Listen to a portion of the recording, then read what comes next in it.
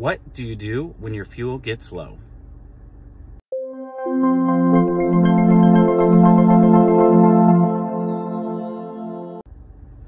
Hi, I'm Dr. Jared Johnson, and today's tip is what you do when your fuel gets low. Do you keep driving to your destination, hoping you're gonna make it?